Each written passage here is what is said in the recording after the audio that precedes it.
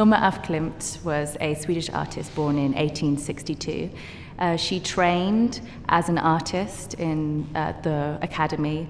Her public persona was landscapes, portraits, which she sold and exhibited, but she led this ulterior life, this sort of secret life, where she met with 4 other female artists, and they called themselves the Five.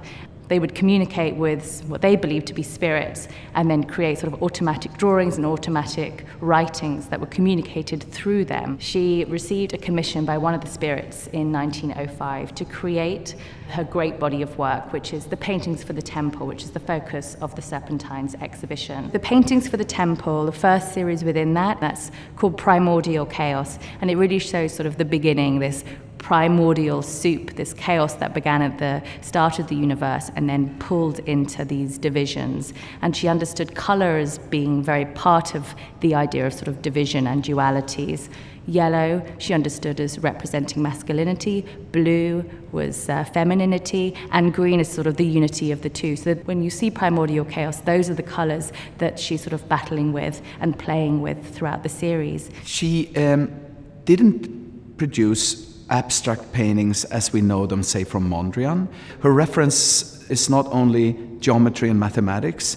Her paintings are full of shells and spirals, and one has the feeling that they're alive and that her spiritual realm, that higher world that she is trying to depict, is a world of life, spiritual life perhaps. There's a series called The Swan, which we have here at the Serpentine, and it's almost like a pedagogical example of a version of abstraction, if we come back to that word.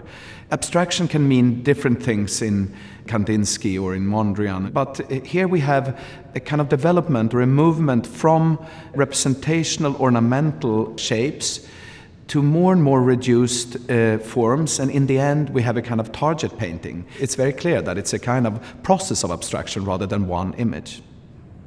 The altarpieces are the last works in the paintings for the temple, and they are this final stage in Hilma's vision of original oneness. They have this very sort of complete geometric aesthetic as compared to the first within the series, Primordial Chaos, which you can see has this very sort of different visual elements, very sort of chaotic. The series, the 10 largest, which were made in 1907, there are originally 10 in the series, and we have 8 on display here. They really chart the stages of human life. 2 she named childhood, 2 she named youth, 4 paintings she gave to adulthood, and then 2 to old age. And they really expand from this very sort of micro idea of looking at things very small to this very macro, this expanse of the universe. And that's something you see throughout her work, that it sort of shifts and expands from being very small to being very big. And she understood there are these very essential forms which are constantly repeated throughout nature, be it in the universe to, you know, the smallest flower. In 1908, she made the next group within the paintings for the temple, and that was the Evolution series. She was making these works at a very sort of critical time for scientists and philosophers when Darwin had published his theory of evolution. She was also thinking about very esoteric cosmology in her relationship to evolution. And there was this moment of this great debate of where we came from, how we came to be who we are. The exhibition also includes a number of notebooks. 3 of those notebooks are from when she was working with the collective, the Five, the 4 other female artists, and they show these very automatic techniques, the writing and the drawing. And then 3 other notebooks really show how Hilma really documented her practice. So almost creating a legacy very early on, like a catalogue raisonné. And that's something that I think is important to think about with Hilma af Klint, is that she did understand herself to be a pioneer.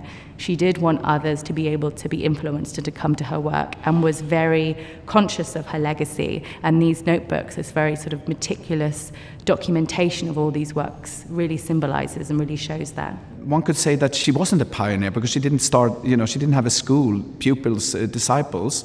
But of course, she was a pioneer in the sense that she wasn't following anyone. One can see inspiration in books and in theoretical texts. She was definitely a well-read person. And I think that is an important thing, that on the one hand, she doesn't belong to the group of artists that we all have read about if we read the art history books. She's different. We don't want to squeeze her, and we shouldn't try to force her into that narrative that already exists. But on the other hand, she is close to that world because she was a painter. And she saw Edvard Munch early on in Stockholm, and she was very aware of the intellectual movements of her time. I guess she was painting for an audience that didn't really exist yet. She had her friends, but we get the sense that she was painting for the future.